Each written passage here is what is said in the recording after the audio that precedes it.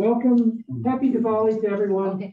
I'm Robert Summercraft. I'm Dean of the Pamplin College of Business, Virginia Tech Business School, and I am so pleased to have a number of you here for the Wells Fargo Distinguished Lecture Series. This is our most prestigious lecture series in the college, and it gives us a chance to have students learn things beyond the classroom. We bring in successful leaders. We bring in people who will share some of their personal insight into business problems and world problems, issues that are going to affect your lives personally and affect all of us in some way. This is a time when you get a chance to hear from people in their personal perspective. Now, all of us are really grateful to Wells Fargo for having started this speaker series several years ago now. We have learned, all you students know this very well, we've learned a lot about how to use technology effectively. And so I'm glad to see that we've got a lot of people in the room, but this is the first time that we've had a hybrid Wells Fargo lecture. So we've got a number of students and others who are on the Zoom with us today, and they'll be able to participate. We can unmute them and let them ask a question, but we've had to disable the chat function and the Q&A function. So after a lecture, you'll get a chance for more of a formal Q&A session. Now, it's my pleasure to introduce this afternoon's speaker, Dr. Anisya Fritz. Dr. Fritz is a highly successful scholar, executive, and entrepreneur. Dr. Fritz received both her master's and her PhD from Virginia Tech, focused in strategic management. While a doctoral student, she studied under Dr. Robert Lynmar, who, as those of us who were here at that time know, he was a highly respected member of the faculty of the academy. He was head of the management department. I want to recognize Janice Lynmar, Bob's widow, who's with us tonight. Thank you so much for being with us.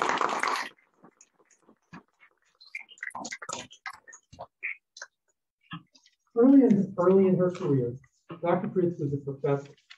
She taught at Florida International University in Miami, and she taught internationally. She was at the Stockholm School of Economics in Sweden. Anisya's global business experience spans 25 years, and it goes through multiple sectors, including supply chain management, humanitarian relief, and most recently, ultra-premium wine and naphtha.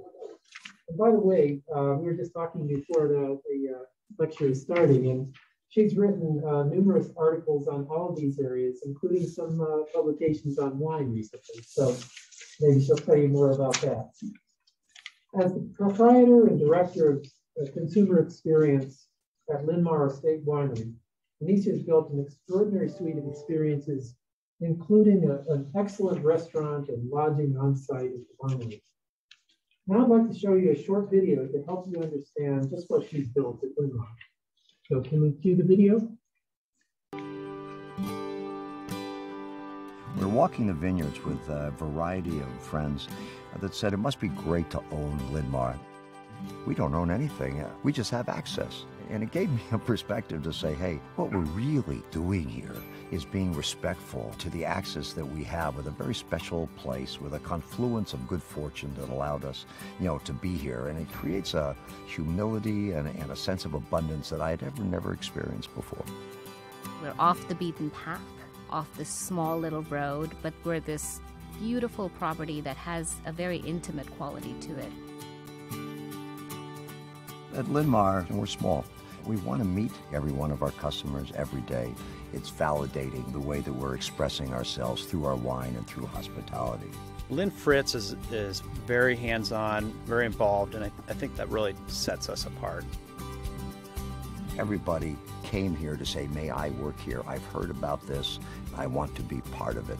Then I know we have a successful organization, and that was absolutely at the heart of why we do this. Because this is an expression. Wine is an expression, a balanced expression of the underlying theory here at Lynmar. Is the whole has to be bigger than the sum of the parts. It has to be.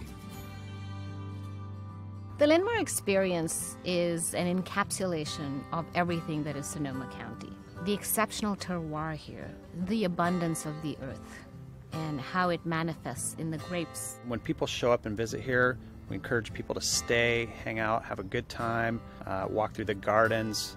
People actually do get lost here. They'll end up spending the rest of the day. Weather here is probably the most elementary factor of the quality we're able to produce.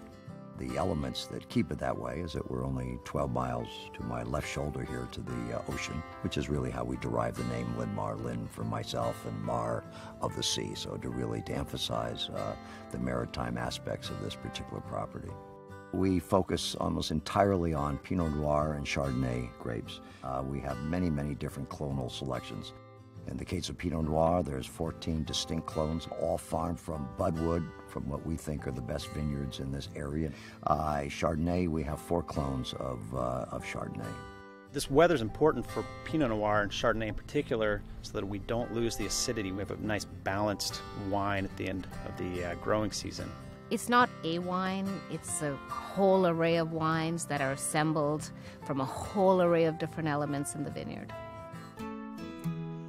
Our consumer base is driven to understand not only the wines themselves, but where they came from and why there's complexity and layers in what we're doing. And I think it makes the whole experience much more rich and enjoyable for people when they really get a very in-depth understanding of everything that we're doing.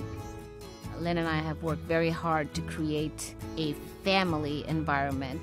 So it's really a very tight sense of community at Lynmar. All of our wine club members, everybody who comes and visits here, considered part of the family. But it's not just wine, it's wine, food, and company. We have 2 full-time chefs on our property. For anybody that truly enjoys wine and the experience of food and wine, it's a marriage. So we wanted to get the best chefs with the best produce that we grow ourselves. We really are here to create and develop people that have a belief system about Lynmar. Not only the product, but what we do, why we do it, and our value system. When an experience enhances your core or speaks to your soul, it goes into your memory bank. And I think the Lynmar experience will speak to your soul.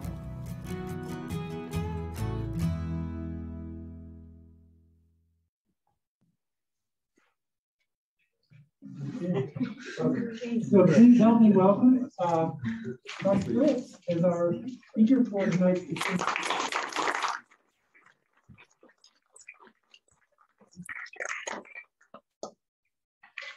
Good evening, everybody. It's kind of strange to be here all these years later because I know exactly how you feel sitting back in those seats.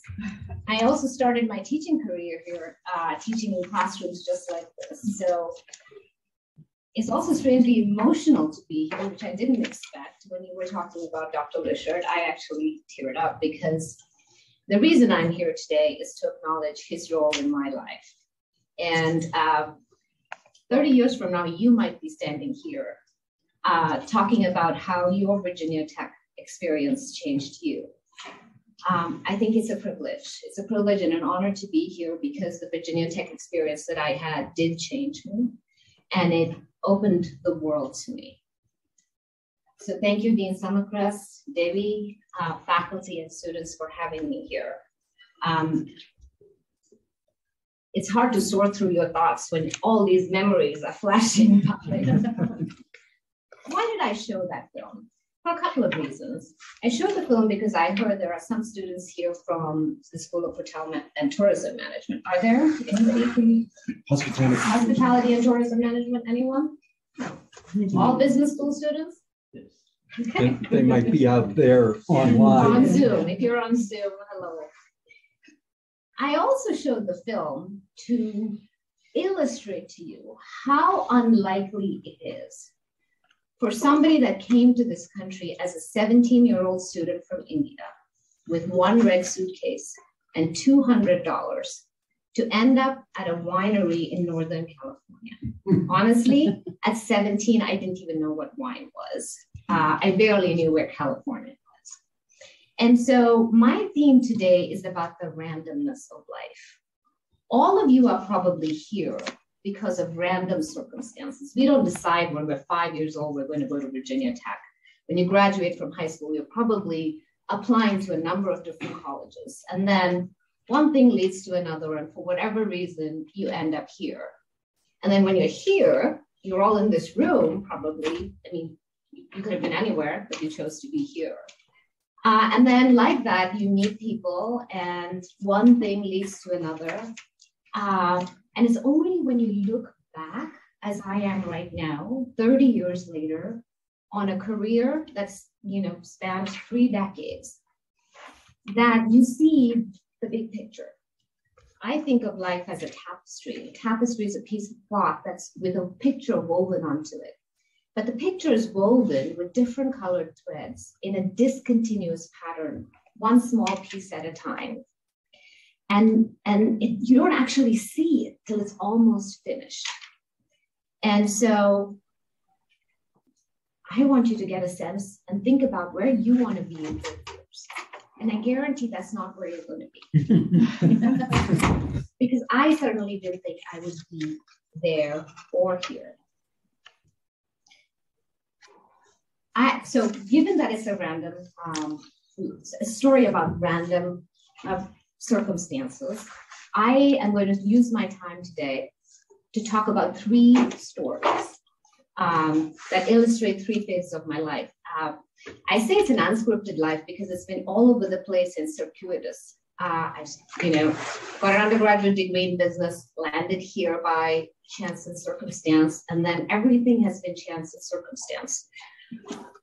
But I think my lesson to you, because I was asked to reflect on my path and see how it could have an impact for you, what you might learn.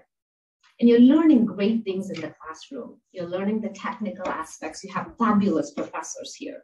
So I'm not going to talk about things they would talk about because they are much more accomplished than I am and capable of teaching you. But what I'm going to do is reflect a little bit on sort of 3 careers that I've had in academia, in disaster relief, and now in hospitality and wine, and try and piece through some threads to see that maybe there'll be a takeaway for you. So story number 1. As I said, I came to the United States with 1 red suitcase. I had an uncle who encountered me in India. He lived in the United States. He encountered me in India at 16. And I think he sussed out then that I wasn't going to follow the traditional script. And so he invited me, which would have been to go to college, have an arranged marriage, have a few children. And I don't know what he saw in me, but I think he knew that I would be a disaster at that path. So he said, would you like to come to the United States and go to college? I'll pay for your undergrad. Now, my mother was a teacher. My father was in the military. We weren't a wealthy family, so this was a huge bonus, but I didn't want to be a charity case forever. So I went to school in the summer, took evening classes, finished in 3 years. And there I was, 20 years old. Now what?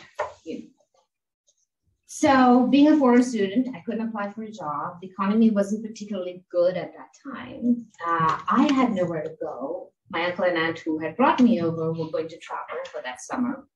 So another aunt, Indian families, they were no bigger than other families, but we track everybody. And today is Diwali, so if there's anybody from India here or Nepal or the subcontinent, happy Diwali. I went to another aunt's house and I was just spending the summer there babysitting and trying to figure out what my path would be. When I encountered another relative, and I had applied to a lot of graduate programs, MBA programs, and I actually received admission into several programs at Ivy League schools, but none of them offered funding. And so they were out of the question for me. So this aunt who was watching on Zoom said, why don't you apply for a doctoral program? She had just finished a doctoral program from the business school at Virginia Tech. It wasn't Pamplin school yet. And so I said, okay. And she said, I just finished my PhD in finance. Would you like to do it in finance? And I said, absolutely not. Because, I knew I wouldn't be good at finance. So, but I was 20 years old and I'd taken, I had an undergraduate degree from Loyola College in Maryland, which is a liberal arts school. So I had a degree in management, but it was in management sort of by name because we were required to take philosophy and theology. And so maybe I took one marketing class, two management classes, an economics class, and that was my business major. So I applied for human resources. And it just so happened that at that time, Dr. Richard, who was the head of department, was looking for an experiment. He had talked to the business school deans and said, we'll do an experiment where we'll invite an undergraduate student to come into the doctoral program, earn a master's degree along the way, and see whether that works out. And so when he received my application, he called me and he said, we like your application, we like your GMAT scores. Can you come here for an interview? So I looked at how to get to Blacksburg. And I was in Lincoln, Nebraska. Getting from Lincoln, Nebraska to Blacksburg, Virginia was not easy, and neither was it cheap. So Dr. Richard, whose wife is here, and thank you for being here, Dennis, said, so I called me back the next day and said, okay, let's arrange an interview on such and such day. And I said, it's too expensive. I can't afford to come for an interview. So then he used to go running around the drill field every day. He was a runner. So he'd always call me. He'd finish his run, have his shower in the gym, come back to his office, and I would be the first call. And that for those few weeks we talked, I felt like practically every day. So so then he said, okay, we'll interview you on the phone. This was before Zoom and before laptops and before any way to communicate other than those dial telephones, which you've probably never seen. So he called and I talked to a couple of professors and they accepted me into the program. And then on the next week when he went for his run, he stopped at the foreign student office and made sure I got the right papers. And then the next day when he ran, he went to the student assistant's office and sort of made sure I had an assistantship. So I arrived in Blacksburg one fall, and it was gorgeous fall. Just looking at the trees today brought back memories of that fall, because until today, that was the most beautiful I had ever seen Virginia Tech. He brought me here. I was on a full assistantship, $700 a month, which to me was a huge fortune. And I was the assistant to one of the professors in the management department. And I signed up for they told me to sign up for 2 statistics and a calculus class. At the end of the first semester, after an undergraduate degree, I got 1 B- and 2 Cs. I was immediately on academic probation. So Bob Litcher came back to me and he said, you better become my doctoral assistant and you better major in strategy. And that's how I came to be a strategy major. And so if it hadn't been for Dr. Richard, I would not have come to Virginia Tech. I would not have been a strategy major. And I don't know what my path would have been. So my lesson from that story is there are so many kind people out there. There are so many kind people here. When you're here, notice them, take advantage of them. Your professors can be huge advocates. And for the next 5 years, I was his acolyte, I would say, because I worshiped the ground he walked on, and because he was a very distinguished researcher. And so I finished my PhD. I went on, I started teaching at Florida International University. I started to live that script, right? Become a professor, publish, teach, loved it. But about 1996, I had another experience. The dean of my university said to me, he said, I had just made tenure, I'd done the publications, and he said, there is this businessman in town, and just like you were asked to come to my speech, he asked me to go and watch this speech by this businessman who was visiting Miami, because he thought there would be a potential crossover with what we were doing at the College of Business, where I was also running an executive program. So I went to the speech, and for the faculty here, when a dean asks you to do something, you sort of grit your teeth and do it. You smile, but sometimes you don't always want to. So I went and under duress because my dean asked me to go. What I really wanted to do was go home. And I sat on the very last row, probably where you're sitting, and sort of pretending to listen to the person that was talking.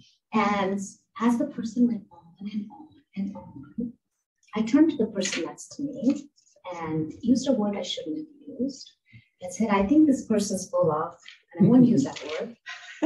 And the person next to me said, why do you say that? So we had this whispered conversation. Imagine if the two people in the back were having a conversation in loud whispers, especially. And so turns out that the person that I talked to was really the main act, and the person that was talking up front was the warm-up act. And he was the CEO of a very large company, the one that I had come to impress. And here I was, not on script again. So he got up and he said, I was talking with Dr. Thomas in the back, and she doesn't agree. There were about 200 people in the room. She doesn't agree with our value proposition. It's like, oh my God. So after the talk, because he was who he is, the press came to me. What did you say to him? You know, they wanted to interview. Anyway, he had a conversation with me and he said, what do you do? And I told him what I did. And I told him that my dissertation at Virginia Tech had been about matching managers to strategy, which is sort of, if you have a particular strategy, there are certain managers that do better with that strategy than other managers. He's like, that's perfect. I have this large company that I run, and it was a Fortune 1000 company. And he said, I'm thinking of hiring a new CEO. And would you consult with me and help me select a new person? I've never done any consulting in this area. This is how faculty operates sometimes. But it was very exciting because I knew all the theory. And Virginia Tech had equipped me well. I felt like I had frameworks. My brain was trained. It had opened my mind. So I said, sure. And so I helped him hire the new CEO. And he was not very good. It was actually quite bad. So I'm not going to take responsibility for it. I was the only consultant. He made the decision. So the next thing was that the company, because the CEO was so bad, and this transition, the succession plan didn't work, he started to look to sell the company. And so started to go to prospective people who were potential buyers. There was a lot of interest in the company. It was a very successful company. It was a logistics and supply chain company called the Fritz companies. And so one day we were sitting at dinner and I said, if you sell the company tomorrow, what will you do with the rest of your life?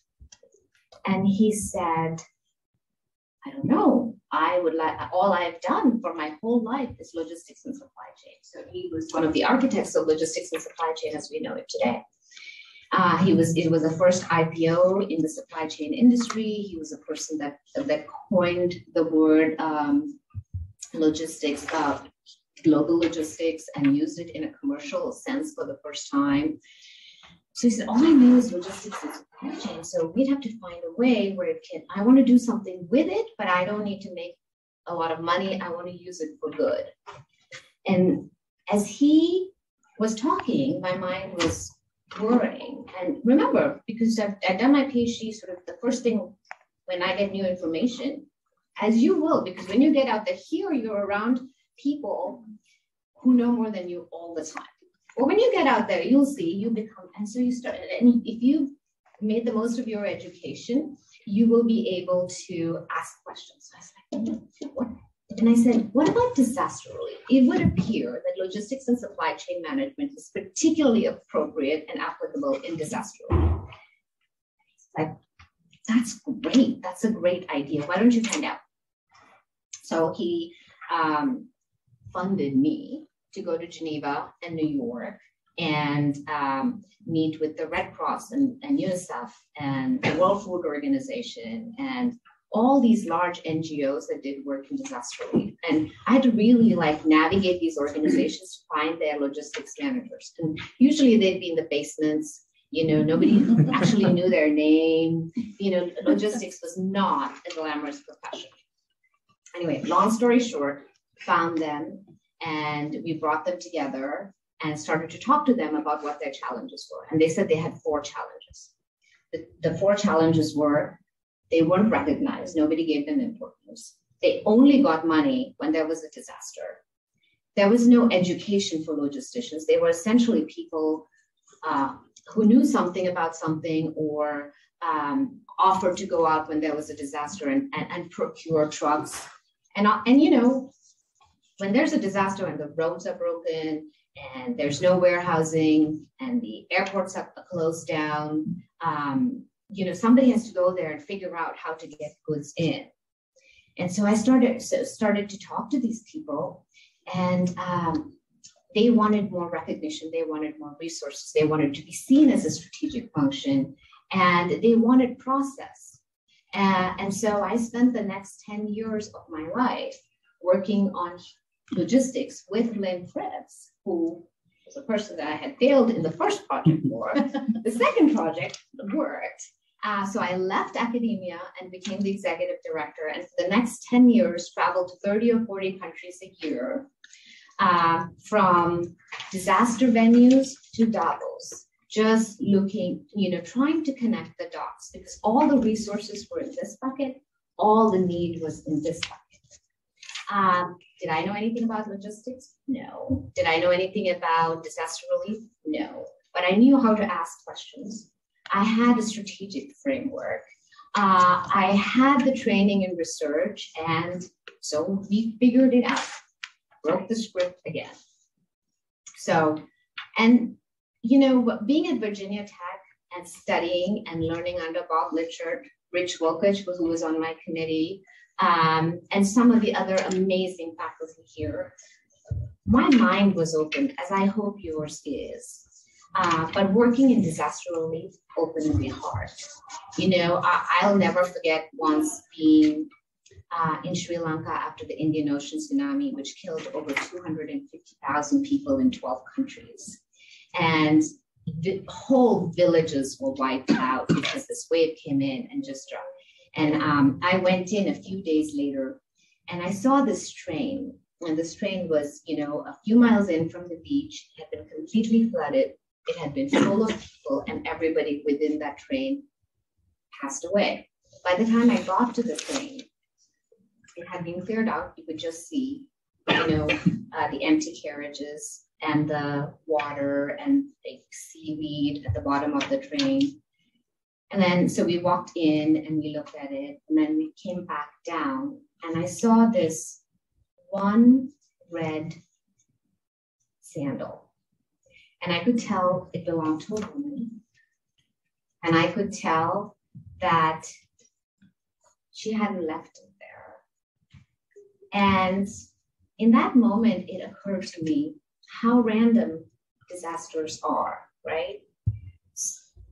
That could have been any one of us. I mean, and so when you read about a disaster, when I read about a disaster now, I don't think about it in a mass scale. I think about the individual lives that were affected.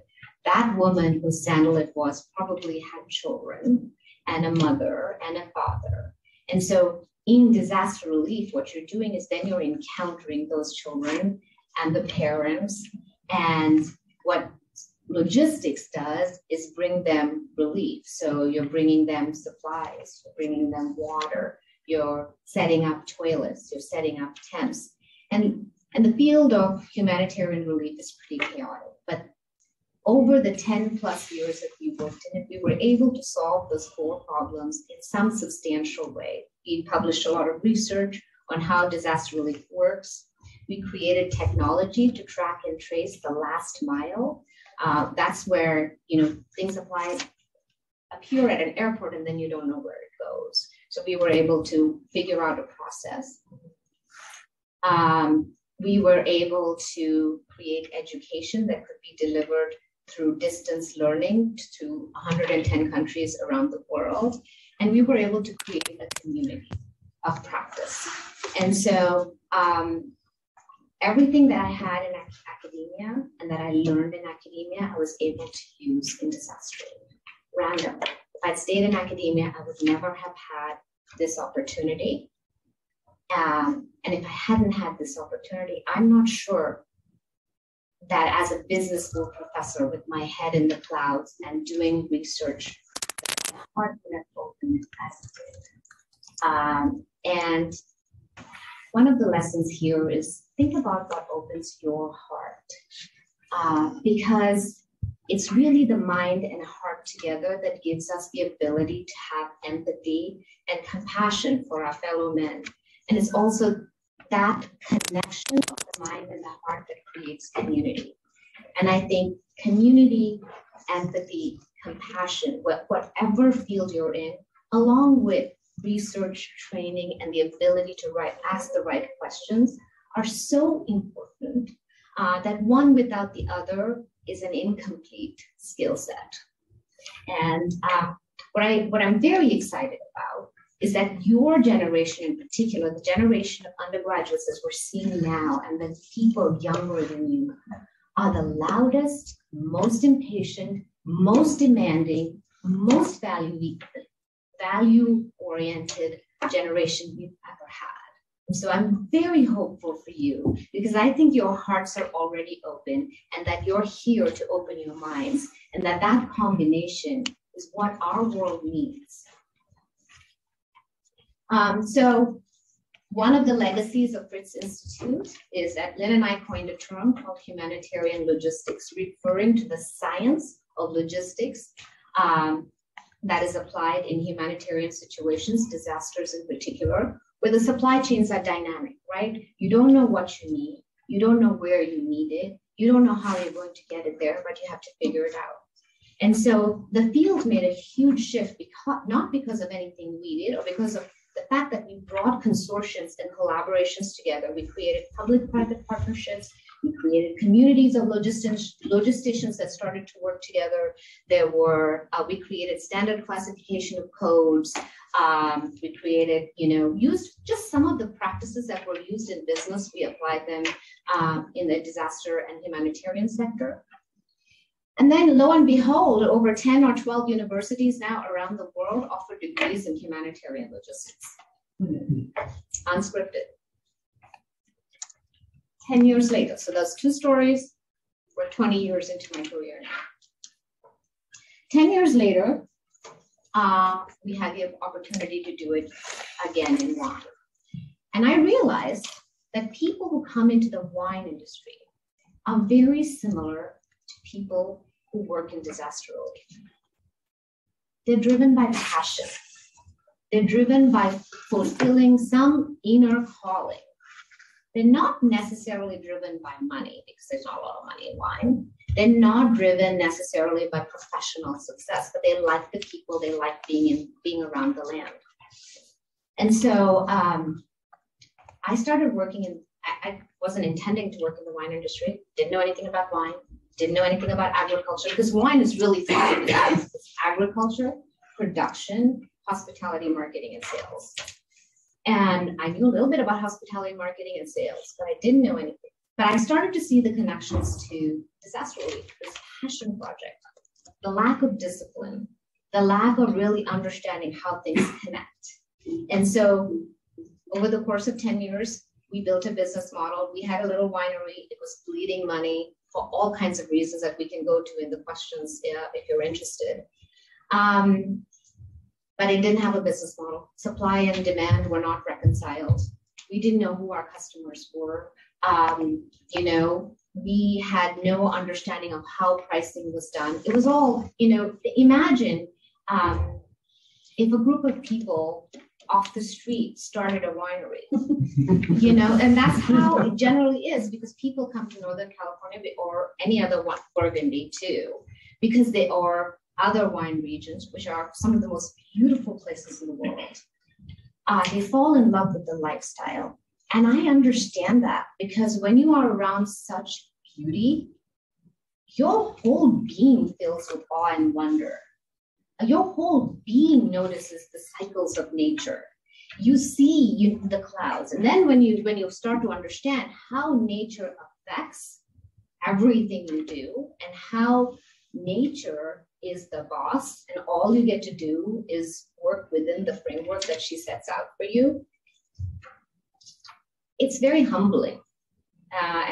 If you follow the news, you know, for the last 4 years, we've had devastating fires. We've had a huge flood. We've lost last year's crop to smoke taint. So now here I am in hospitality and wine. And but we've had disasters, and everything I learned in disaster relief is starting to bubble up in my mind now. Why are these disasters happening? Climate change. What can we do about it? And so sustainability, regenerative agriculture, solar power, all of those things are in the forefront. Do I know a huge amount about all of those? No, I'm learning. So my message, I guess, to you right now is be open your mind. You never know when an opportunity is going to show up. You never know where kindness is going to show up. When you give it an opportunity, burnish it, get good at it, look for excellence, see how you can use your discipline and your framework and everything that you've learned in your profession to make the most of that opportunity. And then maybe the next one will open up. And then look for things that open your heart too. And then, in my opinion, it's the mind and the heart and the spirit. There's something bigger, that feeling that gives you awe and wonder. You put those three together, and then you have to have a fulfilling life. How can you not? So Lynn said in the video, if you remember or not, I married Lynn Fritz, and that's why my name is Fritz. After all of that, how could I not?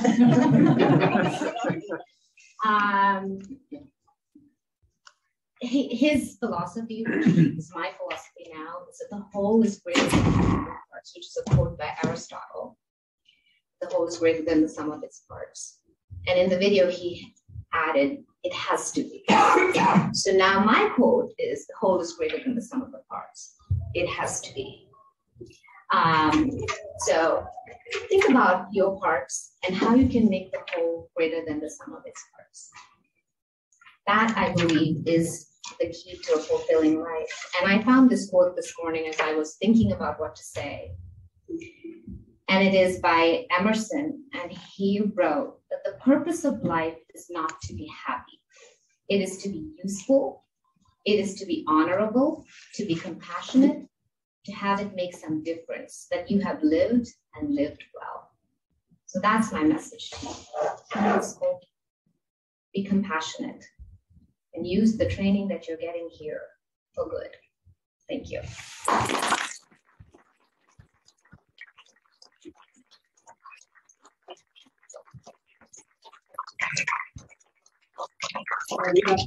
We have some time for questions.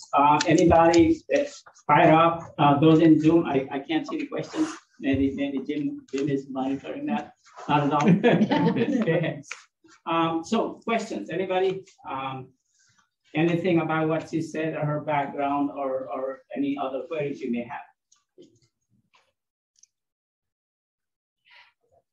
Well, yeah, there you go. Any other questions?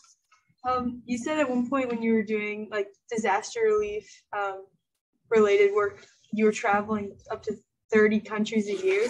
I'm interested in like what that was like and if you found that to be overwhelming or exciting or just kind of talking more about all that. All of the above. It was very exciting. I've always wanted to travel. When I was 7 years old, somebody asked me, what do you want to do when you grow up? And I said, I want to travel. In fact, if I had had a choice about what I could be when I was little, and all these random things hadn't happened to me, I would have been a stewardess on an airline but I was too short because I wanted to travel. So I loved it till I didn't. and it got to be overwhelming. And then you realize you couldn't have a life, and then you couldn't really be healthy. And but there was no other way to do the work. I don't know in a pandemic how we would have done what we did, because so much in life, and now at Lynmar too, is about relationships. That's another reason I came here. And that's another reason why I'm overwhelmed that Mrs. Lischert and Rich Wilgich are here. Because who gets to say 30 years later to the people who changed their life, thank you. So relationships, right? And so I don't know, I mean, I'm really skeptical about how much work we can really get done with this remote office and work from home situation. Others. I have a question about the sustainability that you're working on with your winery. I know you said you're still in the learning stages, but what have you implemented so far, and how's that going? So we've implemented, I think, a fair amount. So we are fully solar, we're carbon negative. Sustainability is sort of this holistic concept. It's about how you interact with all parts, all the stakeholders and all parts of the organization. So we're very responsible in terms of being members of our community, being connected to our neighbors, being responsible employers, and making sure that your teams are well taken care of. We also have started, where we farm sustainably. We're certified sustainable both in the vineyard and the winery. Talk about random things. Our winemaker, who's an award-winning winemaker, guess where he graduated from? Virginia Tech.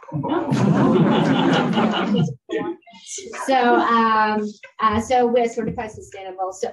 And then now we're starting to look at the ecosystem of the soil. So only about 20% of the land we own has vines on it. The rest of it is really, trying to make sure that the whole system, from the soil to the plants we have on the periphery, to the wildlands, to the biodiversity, all of that is in balance. I mean, balance is a key component in life, but it's a very key component in nature, as a key component in farming.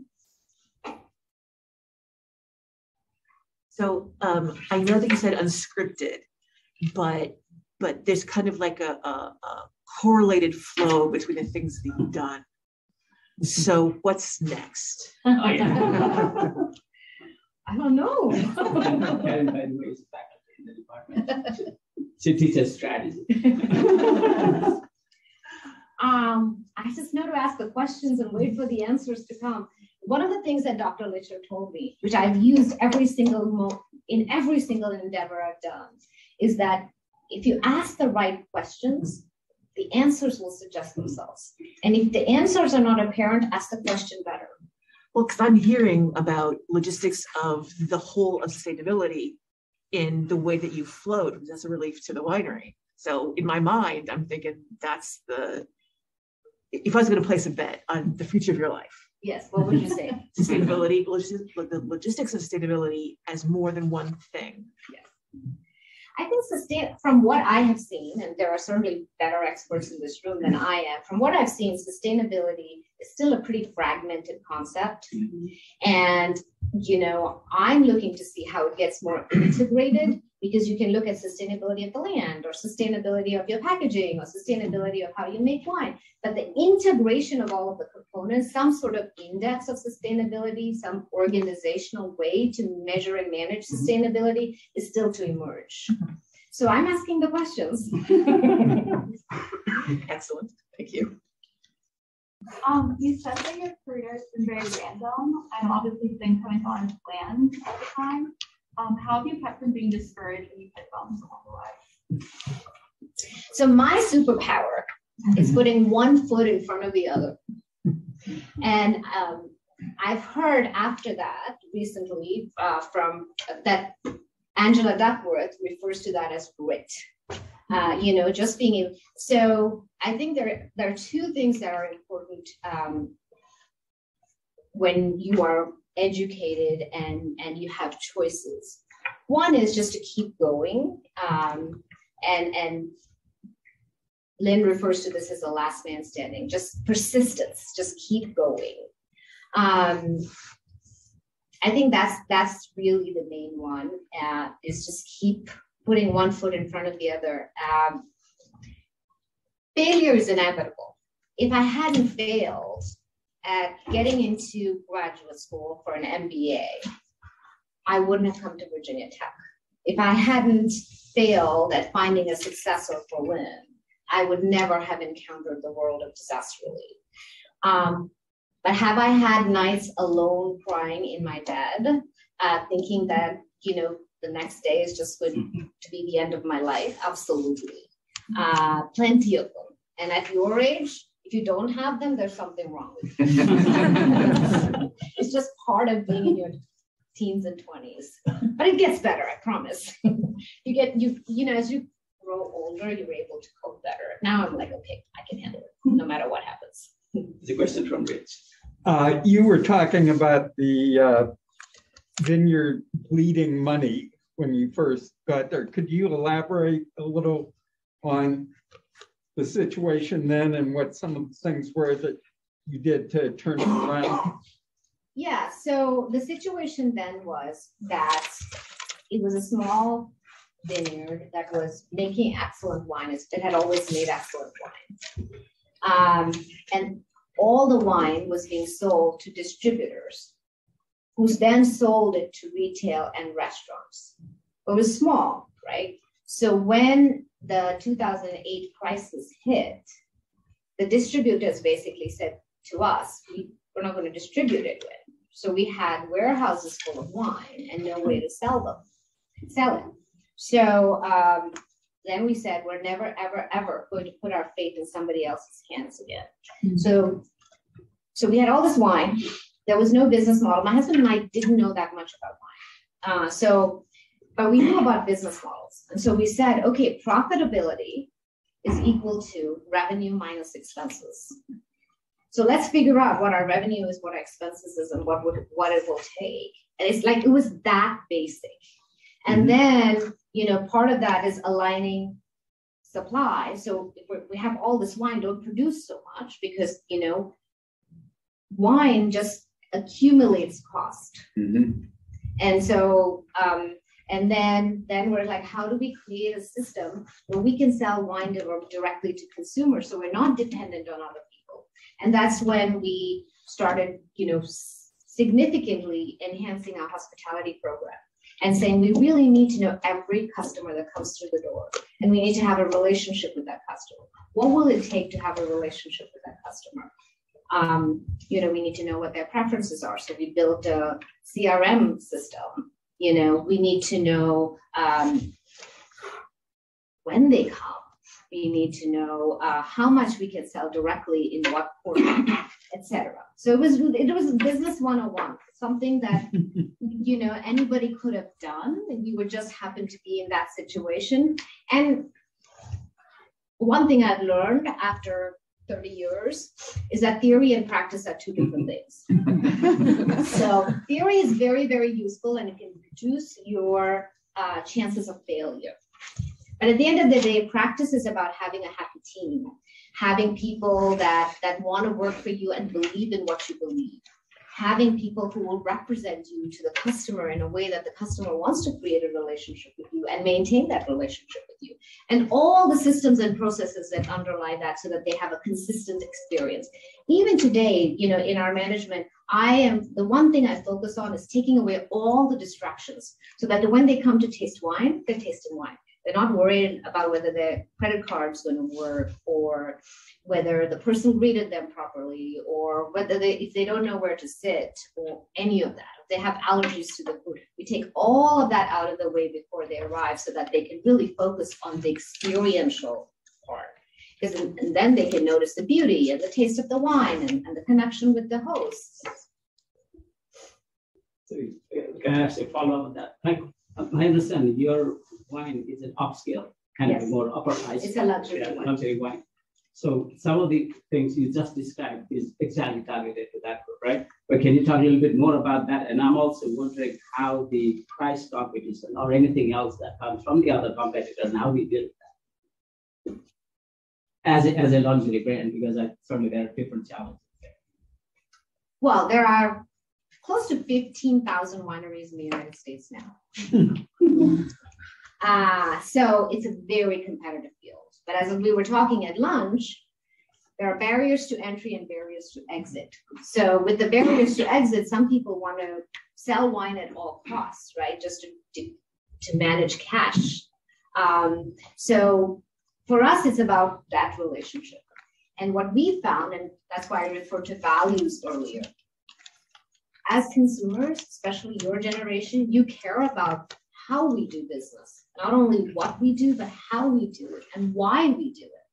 And so we pay a lot of attention to those factors. And that is where, those are the kinds of things that differentiate us. It's what we do and how we do it and why we do it that differentiates us. Then we put that together in a story that we can tell our customers so they can relate to that. Thank you. We may have time for one or two other questions. I do have a selfish question I want to ask, but I want to wait. Yeah, one question. Oh, there's one. Okay.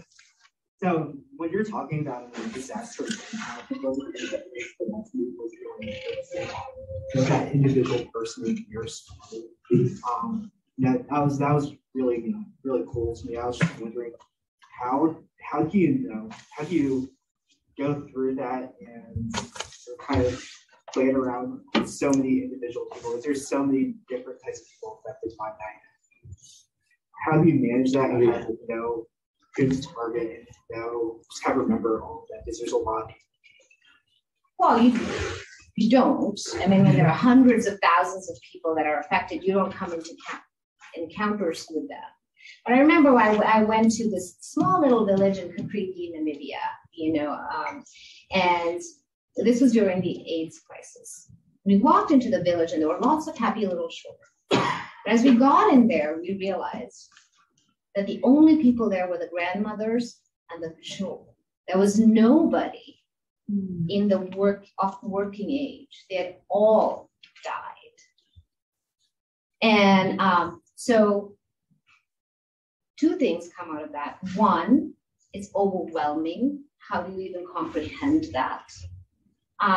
But two, that's what keeps people motivated to keep doing that. Because if not us, then who?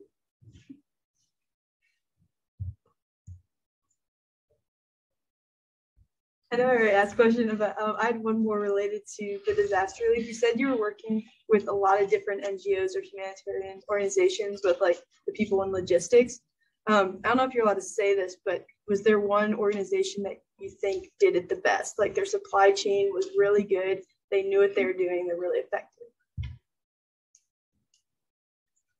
So it's not an organization. So if you go to our website or Fritz Institute or look up disaster relief and supply chain, the research that we did and that other people did basically shows that the most effective relief is when there's capacity on the ground. Local people who understand how to take care of their communities. And so when there's that capacity, that's the best kind of relief. Relief that's flown in is temporary. It helps, but it's temporary and it's very expensive. Somebody did a study that said 80% of every dollar that you give to disaster relief in another country goes in the administration of it. So if there are local organizations on the ground that know that community and know what the community needs, the relief is more effective. And so that's my answer to it. Rather than a big global international organization, it's really local capacity that makes the difference.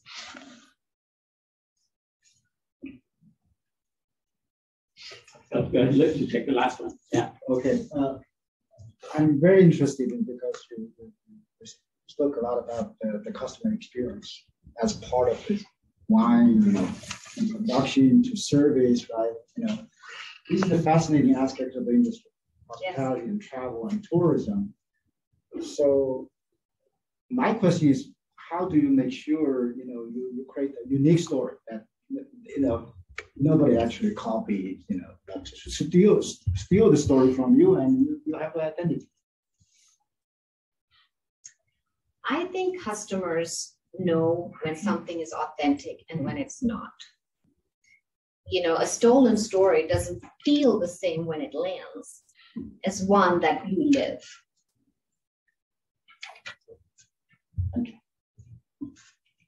Okay, I think that'd be the last question. On behalf of all the attendees, first of all, I wanted to thank you all. Thank you all for coming. I know you have busy time. It's evening, dinner time and all that. Thank you for coming. And I hope you really got a lot out of it. Questions reflect that. A lot of great insights. Very thrilling life journey, unscripted, but very thrilling and a lot of connections there. So thank you for coming and visiting us, our students and our faculty and the whole team. Welcome back. Thank you for having me. It's so wonderful to have Janice, you, and obviously Rich and many others. And we really, truly appreciate your coming. So please join me in thanking Dr.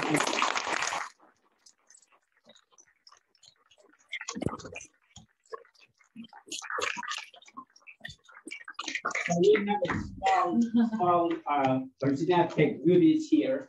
Hopefully you'll enjoy taking. And one of those is a pen from the Department of Management. I will really keep this very carefully. And thank you very much. Yeah. Thank you.